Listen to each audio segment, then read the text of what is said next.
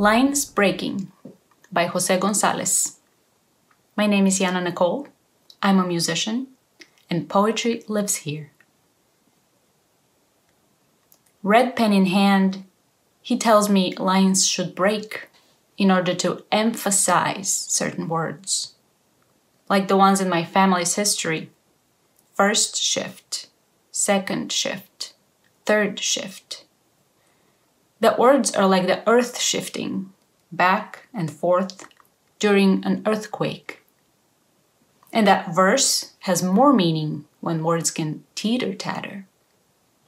But as much as I try to break the lines in their proper poetic places, there are words that I cannot separate, like father, mother, and child.